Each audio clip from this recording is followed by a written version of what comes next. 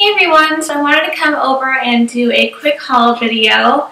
I got some clothing from Macys. Right now they're having a VIP sale, so I wanted to let you guys know really fast, let you know the kind of deals that I got from them so that you have time to shop the sale before it ends. And it's called a VIP sale. Right now cosmetics and fragrance, I believe, are 15% off. And a lot of the clothing items are actually 30% off. So it's a really good deal, especially for brands that don't usually go on sale. So I want to let you guys know so you can check that out. I needed to get some jeans for work because a lot of the jeans I own have holes in them and I can't really wear them to work. And some of them I've kind of outgrown. So I have 3 pairs of jeans that don't really have any distressing on them. But I just thought I'd let you know because they're like everyday jeans. And I feel like they're really good quality. So I got these pair of jeans. They're from 1858, New York.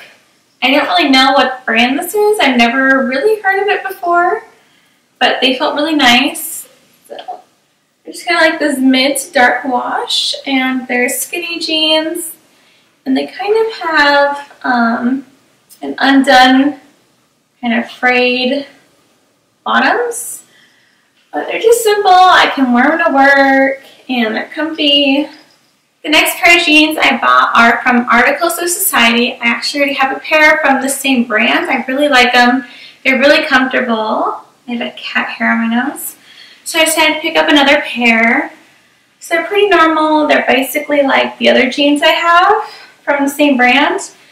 But I liked the way that they ended at the bottom. I can't even tell if you guys can tell. Let me just kind of... They're kind of like this.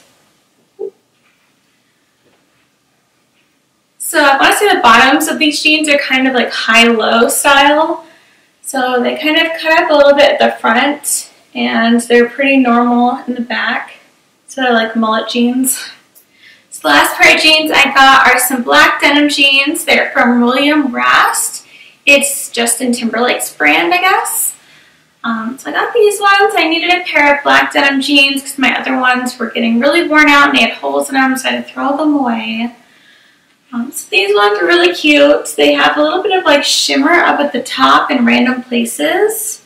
It's like a gold shimmer. Right now they're covered in cat fur because I need to wash them. Let's see if you can kind of see like the back. I don't know if you can see that. Yeah, they seem to fit really nice too. They kind of got some stretch to them, which is really nice.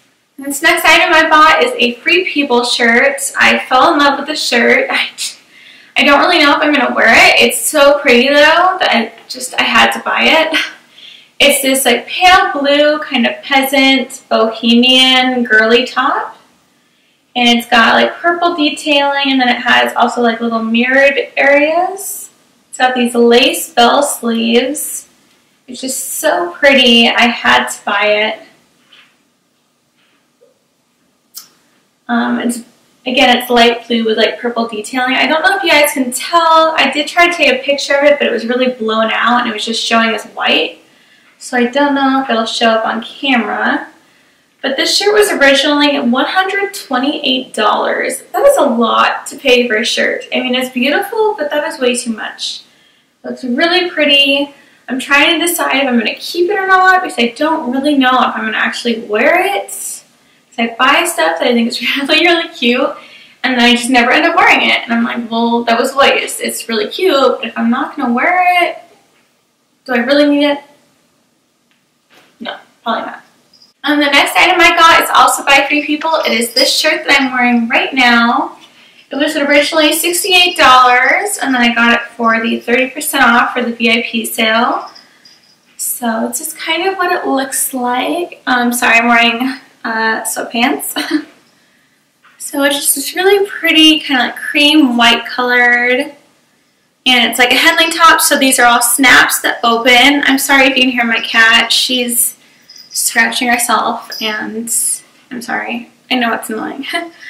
So it's kind of a little bit like a high-low. I think it's really cute. It's really comfortable. It's kind of like a waffle kind of knit material. So it keeps me a little bit warm. but it's really breathable at the same time.